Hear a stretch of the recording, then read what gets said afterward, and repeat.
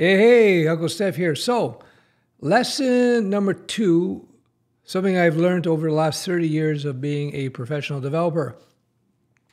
Lesson number 2 is keep your code simple. If you're losing your hair, like Uncle Steph here, my advice to you is to shave or buzz cut. Looks pretty cool. Lesson number 2 I've learned in software development over the decades is that you want to keep your code as simple as possible. The best developers have the simplest code. If you have very complex code, it's a mess. The biggest problem with software is keeping it up to date. So when you, at inception, when the code base is first written, if the code is very complex, trust me, in 6 months, you're going to forget what you wrote, let alone some other party coming in. So what can you do to optimize your code so that it's simple from the get-go? So once you get, let's say, a particular method working, what I would do next is look at that code and see how I can simplify it. Remember, code has to be written once, right? And it's used many times by other people. So if you're writing some core baseline objects, for example, for your system, remember that other people are going to have to rely on that code, so the code should be very understandable. So you write that first set of code, you write that code the first time rather, look at it, once you got it working, look at it and say, okay, can I simplify this? Can I simplify this? So one thing to look for, and this is part of a process called refactoring. You can find books on it, links below. Refactoring is getting skilled at refactoring, which is a skill set within software development. Getting skilled at refactoring is one of the first ways that you can level up your game from beginner, intermediate to advanced developer. So first thing I do when I have a piece of code that's working, I look at how can I simplify it. One of the things you can do is remove too many conditionals, right? If you have a method, a function that has more than 2 conditional statements to get to an answer, you have a problem.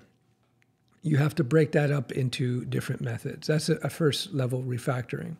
So you have, I don't know, you have a method, you call the method, you input a variable in one of the arguments or 2 of the arguments, whatever it is, and you have if this, do that, if that, do this. If it goes beyond 2 ifs, you got a problem. Simplify.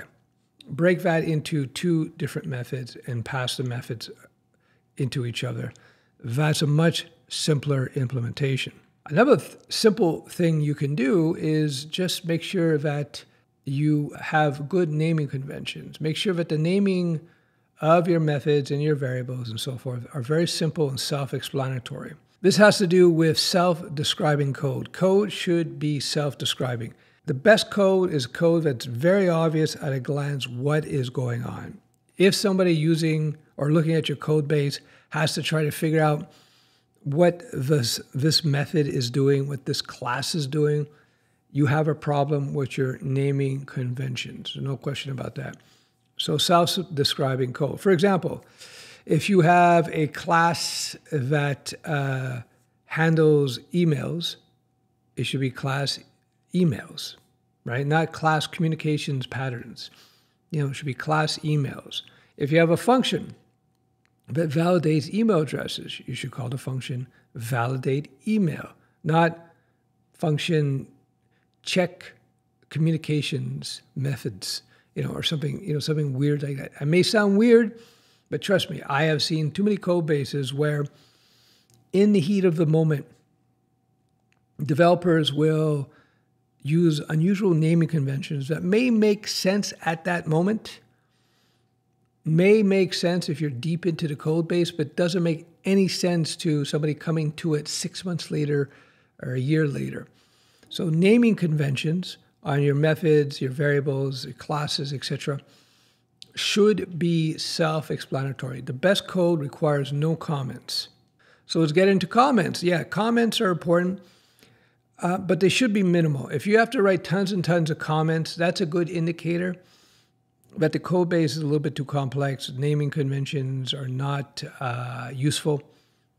So you may have to look into that. Now, I will leave comments for circumstances where I've made architectural decisions that are not clear. Sometimes you're writing a piece of code or you're writing a class or something. You're writing a module and you can go this way or you can go that way. But because of what's going on downstream from that, you may decide instead of going route A, I'm going to go route B instead. It just makes more sense. And it could be a very subtle reason why you chose one method over another. So that's a good time when you want to leave a comment. You may say, we are using this instead of that because of these reasons here. 1, 2, 3. That's a good use of a comment. Not, this is a class to validate email. That is not a good use of a comment. It should be very clear.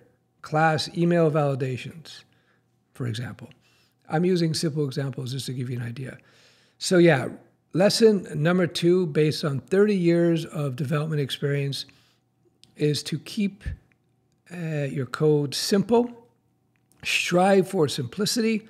The best developers have very, very simple code bases, easy to understand code bases, because code bases are updated if the projects are successful. So my I started building a prototype about 15 years ago, more like 15 years ago, Studio Web, my educational platform, and it has been updated tremendously over many, many, many times, different developers, different lead developers over the years. That's an example of a successful code base, right? It's still in business, a decade and a half later. So simplicity is key. Simplicity is key. So what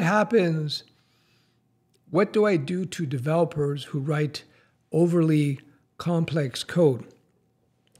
When I do code reviews on rare occasion, because I hire somebody, I look at their coding, ask them a few good questions. I know who they are. I have them write some code. I do a code inspection. And once they pass that code inspection, then I just leave them be developers, right? I assume that they're going to be consistent. That said, once in a while, I will do checks. I will do checks on people.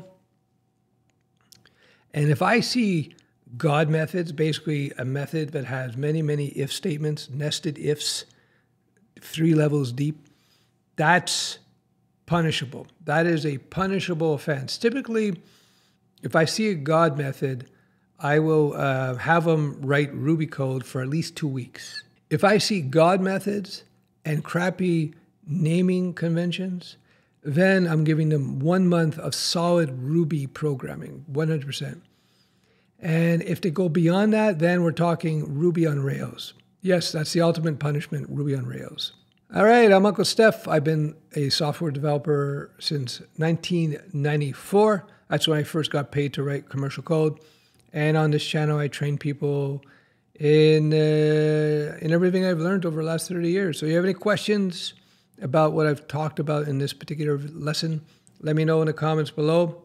If you disagree with anything I've discussed in this video, you know what to do. Blast me. That's about it. Thanks for watching.